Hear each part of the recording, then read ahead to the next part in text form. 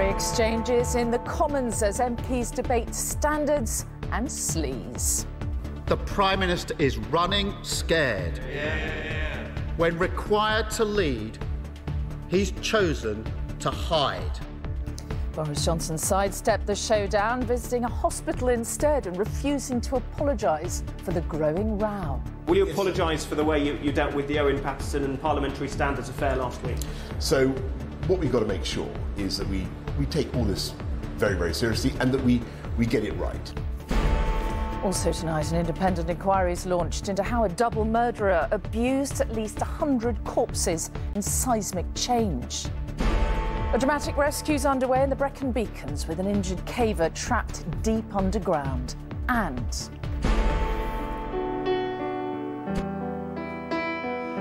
how a Strictly star has transformed the way we all see sign language.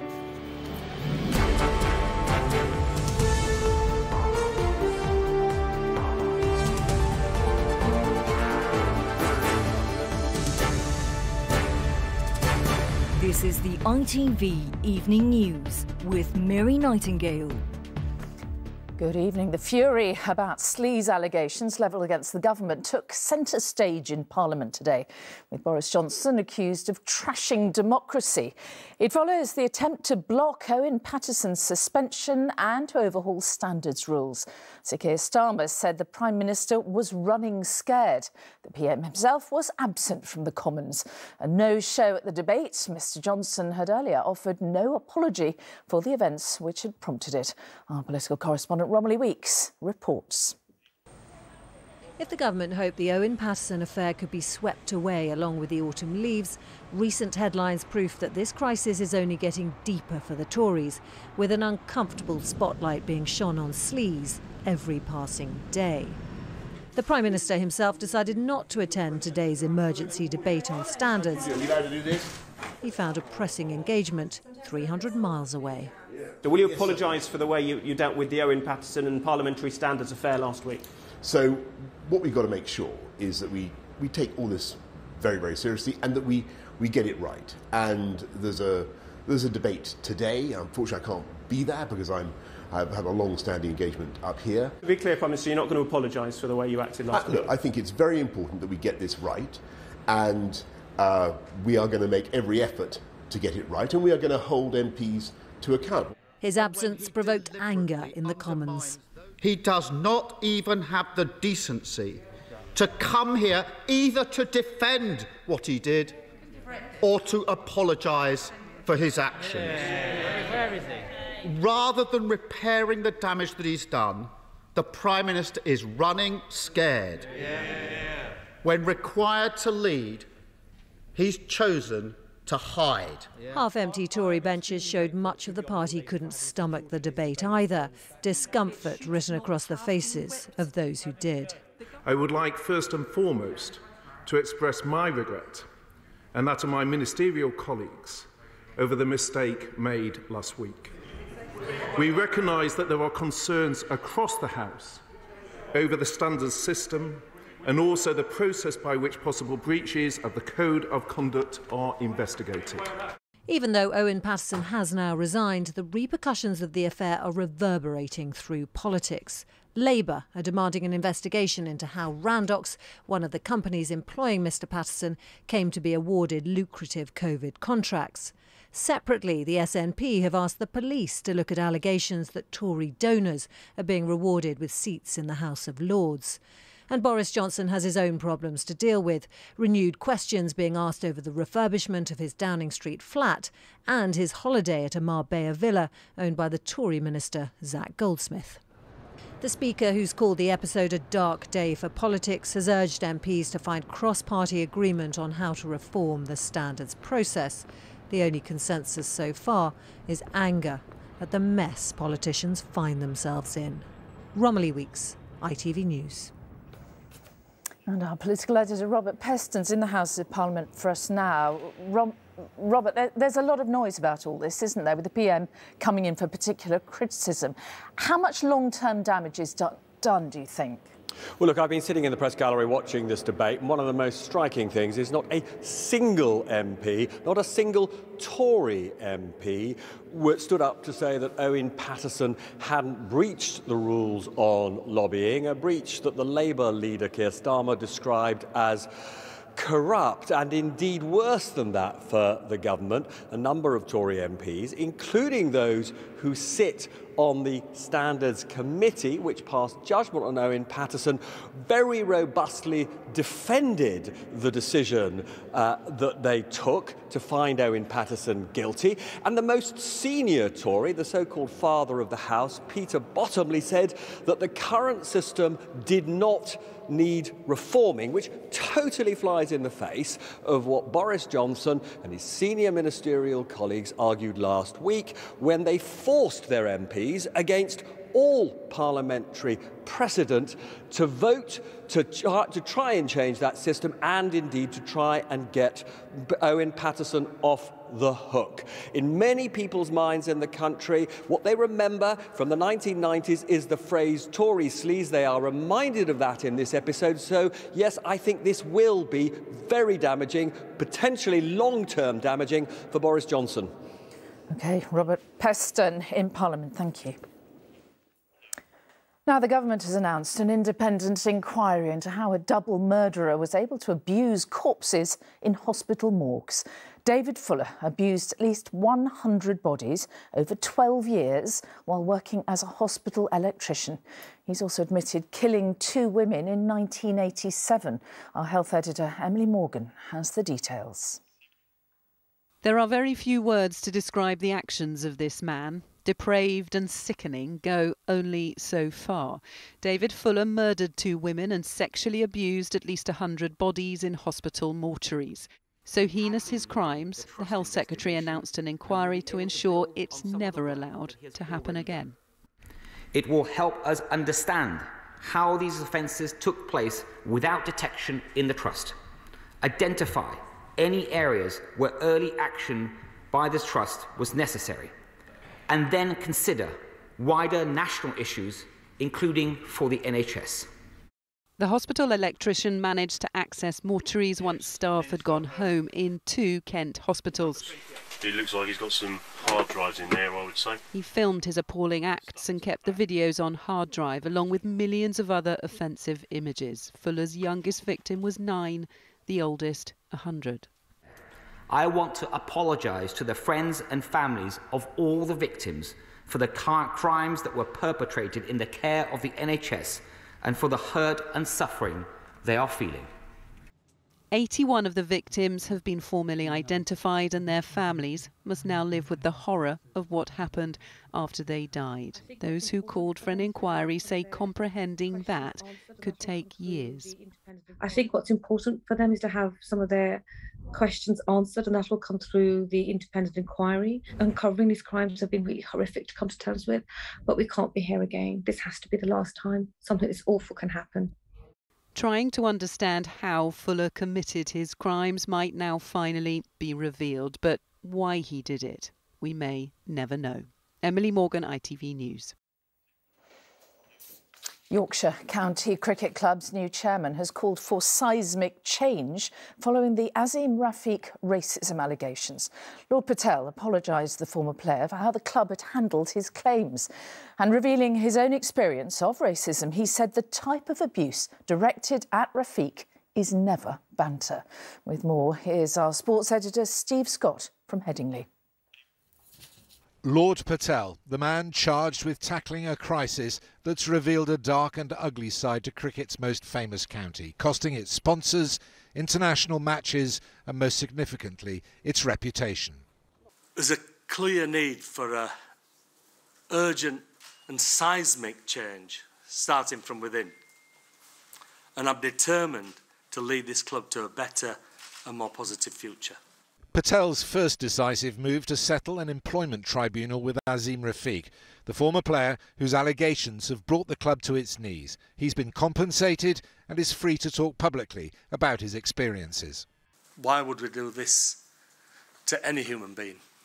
You know, he's played here, he was captain here.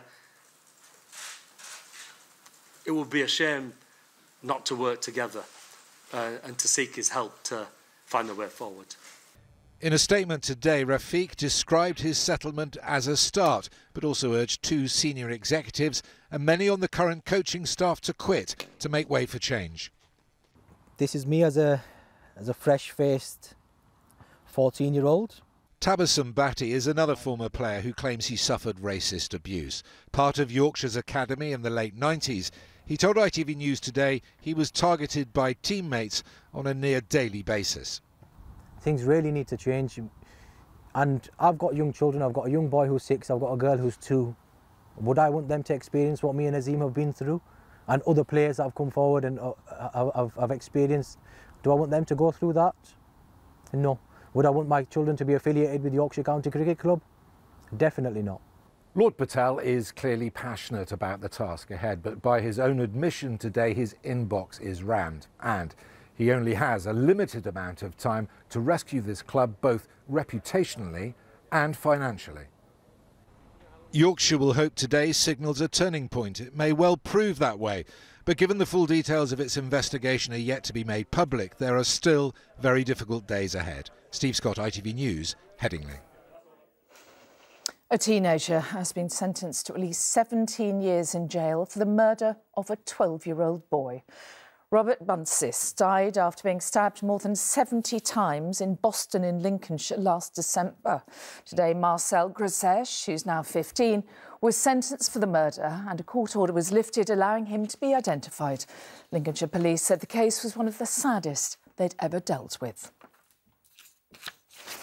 Now, a team of more than 200 people has been working around the clock to rescue a man trapped in Britain's deepest caves. He was injured in a fall on Saturday while exploring the cave system in the Brecon Beacons, which is more than 30 miles long. From the scene, here's Ben Chapman. It is a painstaking operation that has been steadily growing in scale for the past 2 days.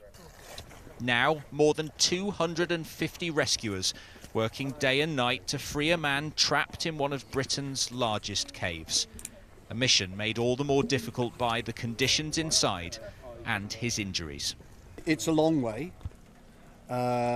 He's having to be traversed through the cave to what we call the top entrance, which is about 1 kilometre from where we're standing up the mountain.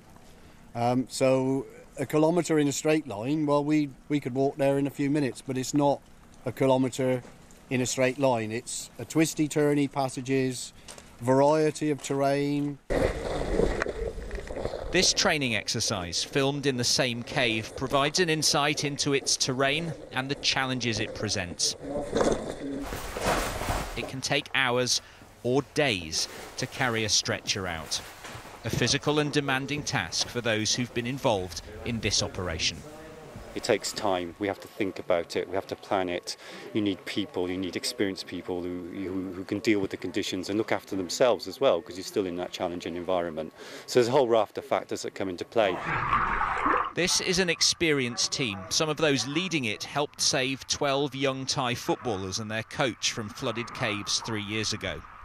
The entrance, it's pretty grim. Now their focus in the Brecon Beacons is bringing safely to the surface a man who's now been underground for more than 2 days. This is where the operation is being coordinated. Rescuers say the injured man is in his 40s. He's an experienced caver. We're told that his injuries are multiple, but they are not life-threatening. And perhaps surprisingly, he is said to be in good spirits. Now, the latest is that he's been brought quite close now to the exit of the cave, close enough for medics to be able to get to him. And we're told he may finally be out of there within the next couple of hours. OK, Ben Chapman in the Brecon Beacons, thank you. Still to come on the ITV Evening News, the British man killed in a shark attack in Australia. And America's borders reopen for family reunions and transatlantic holidays. Those stories and more after the break. Join me then.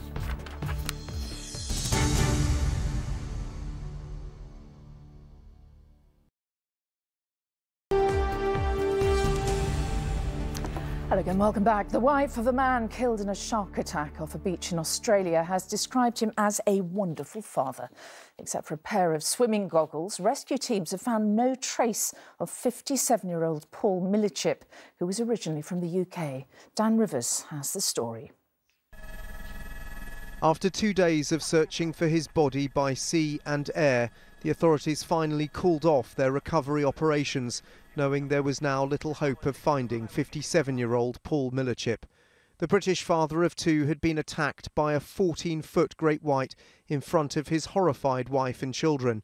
This amateur footage taken just after shows the fin of the shark still circling and a dinghy piloted by local teenagers warning swimmers to get out of the water.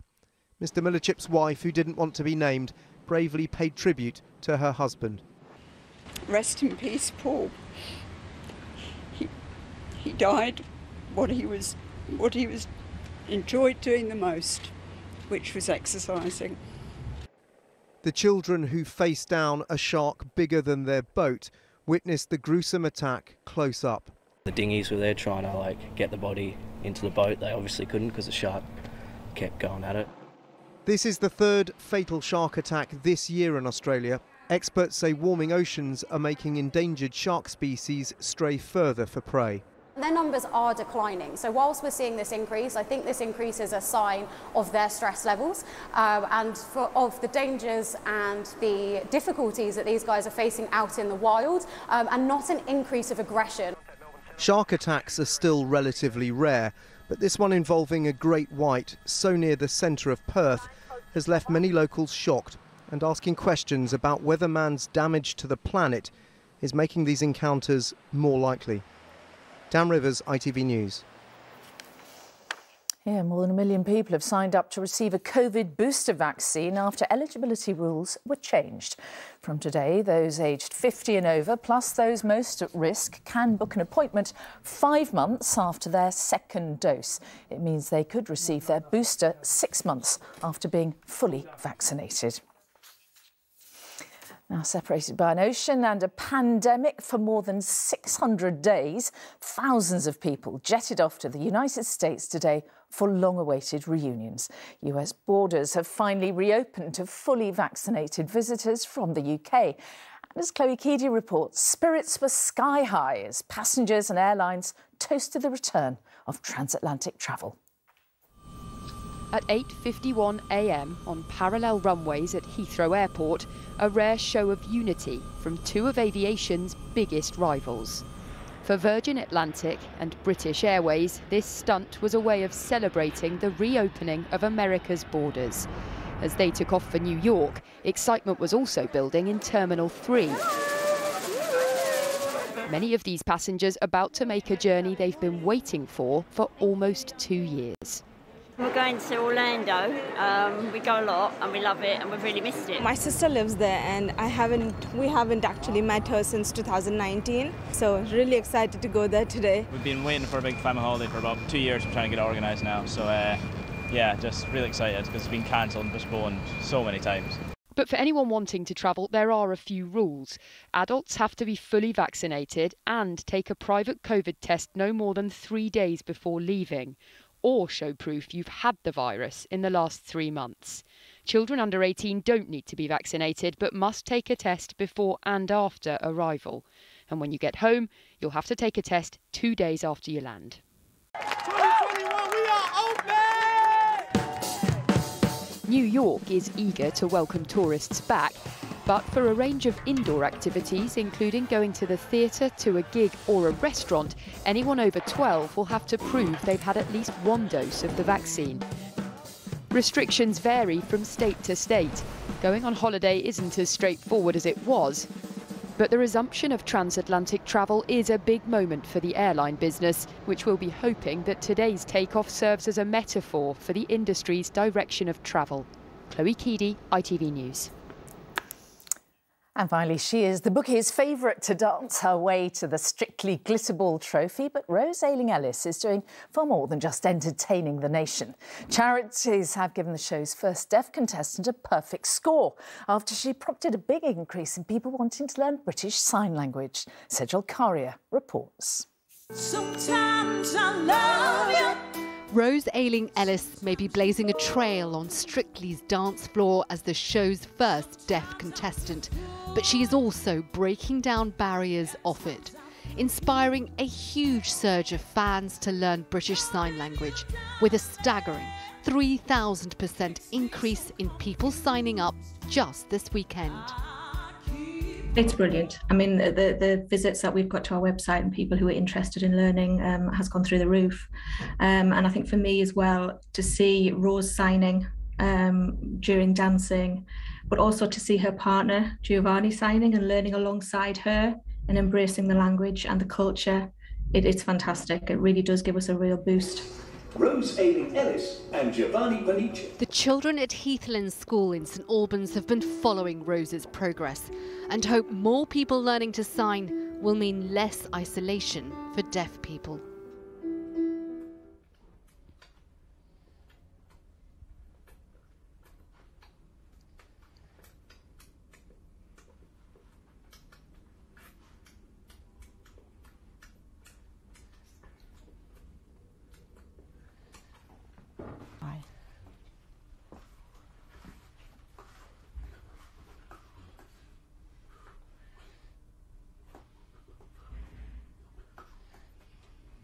We'd really like to see BSL spread much wider and really would love to see it included in schools as part of GCSE. Fabulous. So Rose is helping to dismantle stereotypes as well as barriers between languages. Sejal Karia, ITV News. And that is all for now. Tom's here at 10 from me and all the team. Bye-bye.